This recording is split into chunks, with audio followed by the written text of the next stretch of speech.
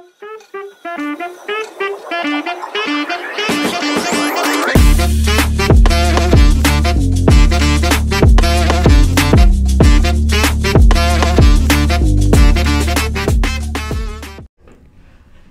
and welcome back to another exciting episode of the Community Corner podcast. I'm Arnav.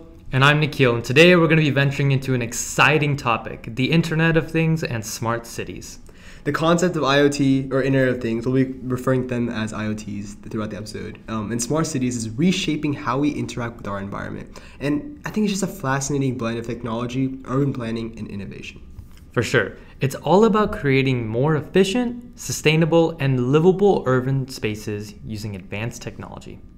Yeah, so obviously for some of those listeners out there who might not be familiar with the topic, could you please explain what IoT is and what smart cities are basically? Yeah, for sure. So IoT is basically something that refers to the network of physical objects embedded with sensors, software, or other technologies that connect and exchange data with other devices and systems. So smart cities, as we like to call them, which are basically just cities that have IoT integrated, use these things to enhance performance and well-being. So it reduces costs and resource consumption to engage more effectively with its citizens. Yeah, and I think a very a prominent example of how IoTs are used in everyday life is our simple thermostat, right? So there's these smart thermostats that are now getting more popular in homes that you can learn your schedule, adjust temperature for comfort, energy efficiency, track from your phone, right? Or even wearable fitness trackers Fitbits or Apple Watches, yeah. That literally they monitor your health and activity levels. So it's just things like that definitely enhance your day-to-day life through technology. Right. So even there's definitely a very big personal effect, from day to day, like you said, with the Apple Watches and things like that. But even on a much larger scale, IoT can greatly affect cities and urban areas in general with, millions and millions or even tens of millions of people being there, right? I think in urban context, IoT can mean smarter traffic management, more efficient waste collection, enhanced public safety, and more responsive city services, right? All making cities more livable and sustainable. Yeah, I think we should kind of move on to the benefits and challenges, right? The emerging scale. So what are some of the benefits of smart cities? So personally, from my standpoint, I feel like there's several benefits. I think it's really immense, right? I mentioned, there's reduced energy usage compared to, more traditional technologies being used. There's improved public services because, like I said, these are things that affect millions and millions of people at the same time. And there's better quality of life for residents. We mentioned the Apple Watch stuff even.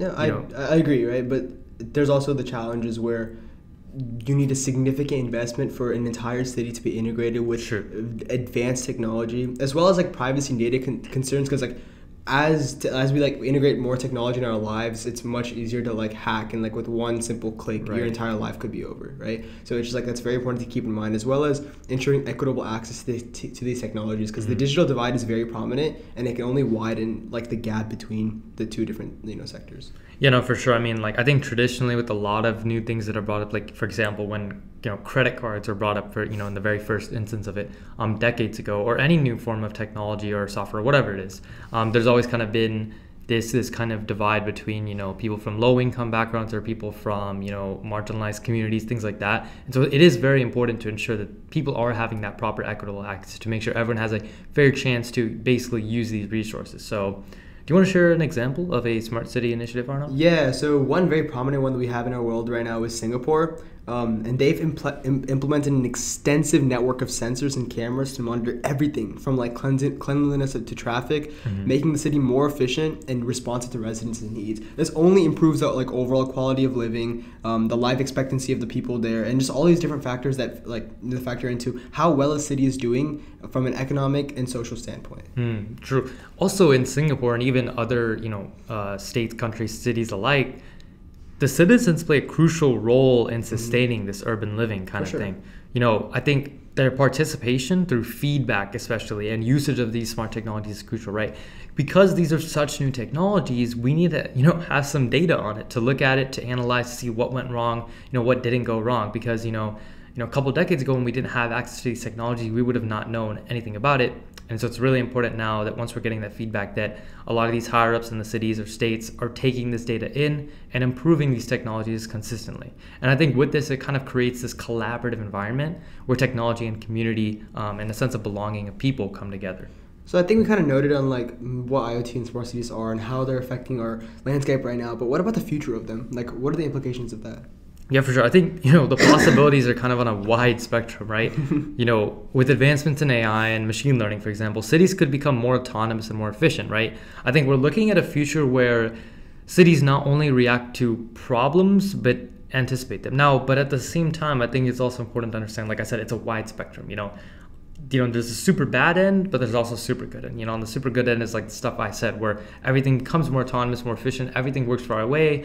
Things are more, easy and more convenient for us humans, right? But on the other end, right, with AI, there's also that risk that, we've seen like lots of movies out there, things like that, where, AI takes over and things like that.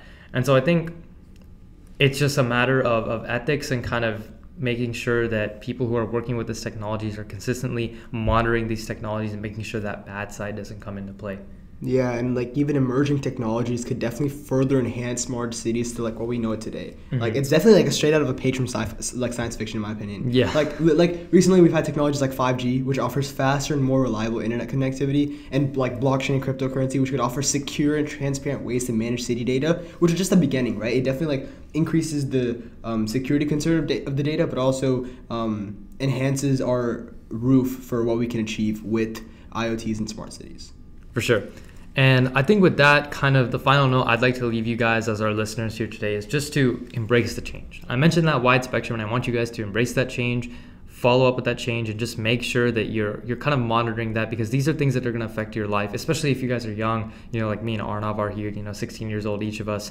So this is something that's going to affect you, in your lifetime, most likely. And so the era of smart cities and IoT is just kind of beginning. And I think it's an exciting time to be a part of this technological revolution.